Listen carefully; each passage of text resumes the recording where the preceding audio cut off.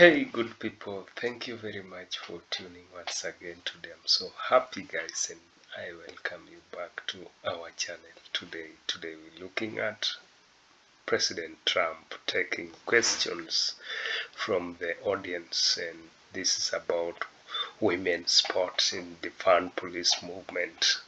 Guys, let's get straight away and see what Trump has got. Thank you.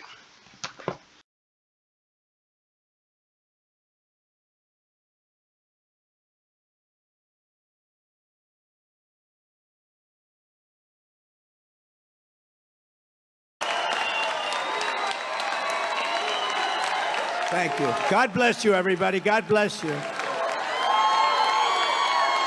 God bless you. And now God bless me, because I'm going to take a couple of questions, okay?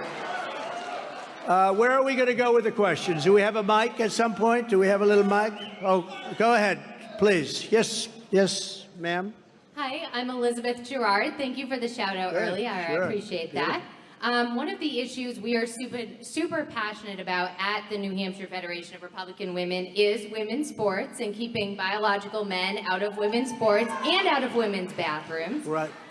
We recently released a statement calling out Chris Pappas and Ann Custer for voting against the Protection of Women's and Girls Sports Act. So how do we ensure that women can compete on an even playing field and feel safe when it comes to this issue? Vote for Trump. That's how you do it.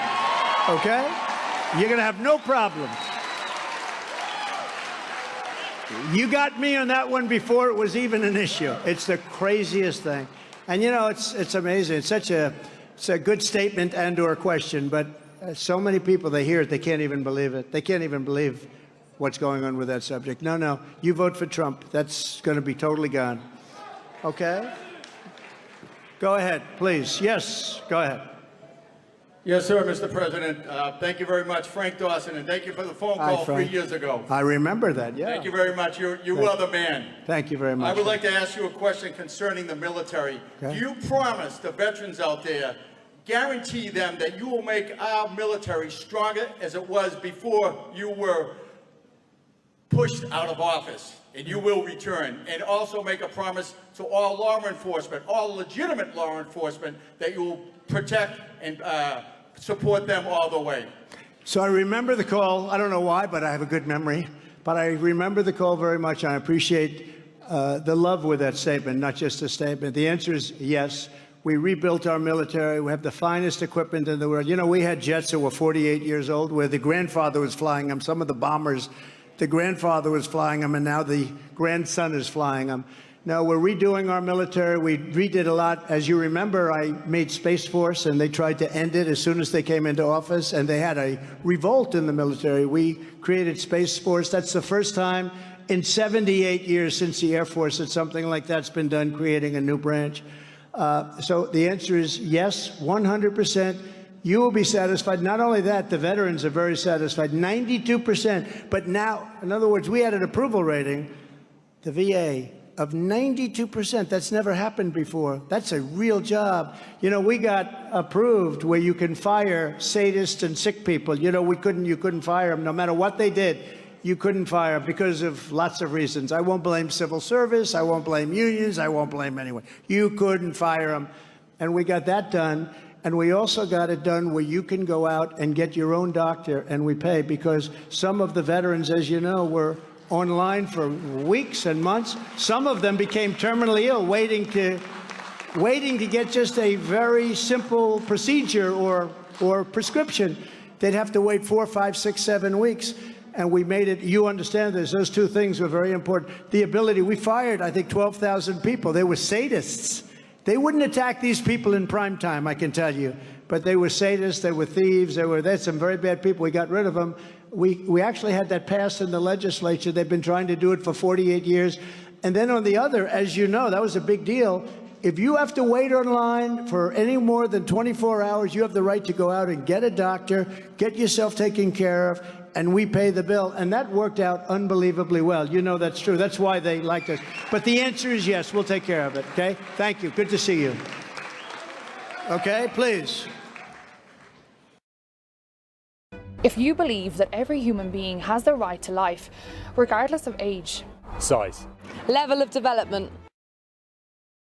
Good afternoon, Mr. President. I'm Christine Peters, also from the New Hampshire Federation of Republican Women. Good. And two of the top 3 issues that women are concerned about right now are inflation and the economy. And how do things like the environmental social governance play into all of the economic issues that are facing women? Well, they do. And, you know, you have these fanatics, the environmental fanatics. I'm an environmentalist. A lot of you are, you want clean water. We want clean air. Nobody wants dirty air and water and other things. So, but you have to be reasonable. These people are crazy. They're putting windmills all over the place. They're going all over windmills. The birds you want to see a bird cemetery? Go under a windmill sometime.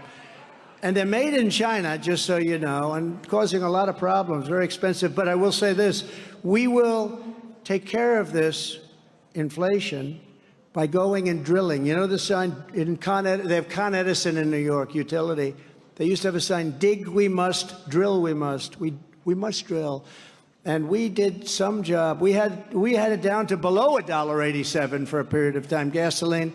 And what a difference that made. When they came in and they closed everything down, they got rid of Anwar. Anwar, since Ronald Reagan, they've been trying. Ronald Reagan couldn't do it. Bush couldn't do it. Nobody could do it. I got it done. The biggest site probably in the world, drilling in Alaska, they ended it the first day of the Biden administration. I mean, you think about it. They ended it the first day of the Biden administration, a site that would have been almost the size of Saudi Arabia, maybe bigger, and they ended it. But we'll do it again. We can do it again. We'll get it done again. When you reduce the price of energy, everything else is going to come down. And when everything else comes down, what we'll be able to do is get the interest rates down, and we're going to get our country back. Because our country, the way it's going right now, is going into a depression. We're going into a depression, like a 1929 type depression, and we're not going to let that happen. But we're going to drill, we're going to get energy down, everything else. When they held it back, the energy became so oppressive, so expensive, that everything went up, and you had inflation at a level that you hadn't seen in 52 years, and it's still horrible. But we're going to bring energy down, way down. We're going to get the interest rates down. We're going to get back to a great life. We're going to strengthen up our military. And we're going to be able to deal with China and Russia and everybody. And they're not going to play with us. They're not going to play with us. Thank you. Okay? Go ahead.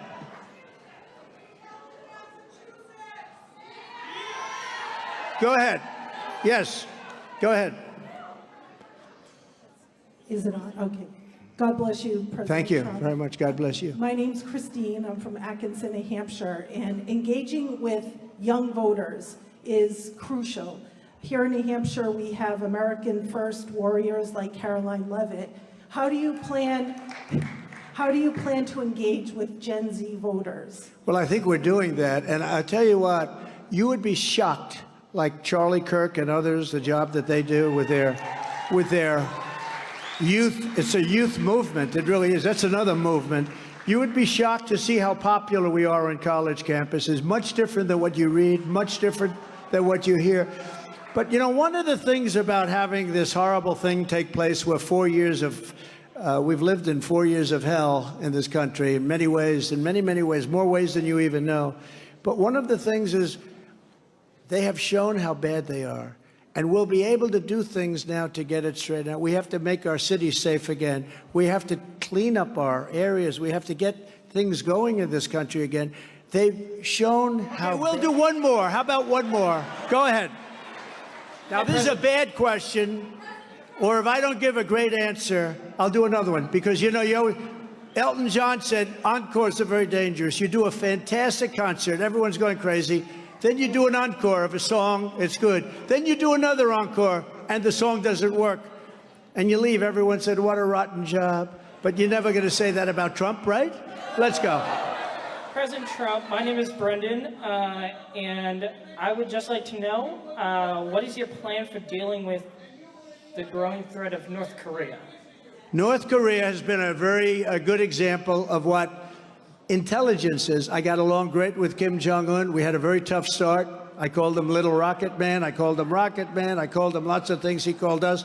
And then one day I got a phone call, and they said, you know, we want to get together.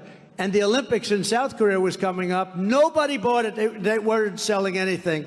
And all of a sudden, I got North Korea to participate in the Olympics, and the thing sold out like in 2 days. It was incredible. We did a great job with North Korea. We will be able to deal with North Korea. I don't think this administration will be able to deal with North Korea. Okay, one more. Go ahead, one more. Yes, ma'am. President Trump, I believe most Americans can agree that the radical left's Defund the Police movement was destructive to our police force. It's still going on, too, by the way. Absolutely. When you are president, what will be done to correct the getting our police up to par with proper training, with proper numbers, and get them back on track? So you're talking to the right person. We are taking care of our police. You know, when I was in office, we had billions of dollars worth of Army equipment, Marine equipment, naval equipment, billions in storage rooms all over the United States. And Obama didn't want to get it out because he said it looked too tough. It didn't look good to give it. I said immediately, get it out. I gave billions and billions of dollars. You know what I'm talking about. All of this ex-military equipment. It was incredible. And for safety, including trucks that were armor-plated, I gave it all to the police. We got it out. It was sitting there drawing dust. But very valuable stuff. We took care of our police. We are going to take care of our police, and we're going to make sure that we support our police, because our police can solve the problems of our cities instantaneously if you let them do their job. And we love our police, and we love our firemen and everybody else that does. But we have to support them, and we can't have them be afraid that if they use one wrong word, their life is ruined. We can't let that happen. And, you know, one other thing, they do an incredible job, and you have bad apples. Every once in a while, something happens. It shouldn't happen, and we have to understand things like that can happen. We have to support our police. These are great American patriots. They used to do a job. Now they're not allowed to do the job. We have to allow, especially in our cities that are rotting and decaying, we have to let our police back. We have to let them do the job that only they can do. They're fantastic people, and we are with them, and we're going to help fund them. We're not defunding. We're going to fund our police. Thank you. Great question. Well, ladies and gentlemen, I want to thank you. This is an incredible place. This was a great day. I enjoyed it so much. I want to thank Steve and all of these incredible endorsers, because that's a record-setting endorse. But I want to thank you all. God bless you all. We'll be back. God bless you all. That's good.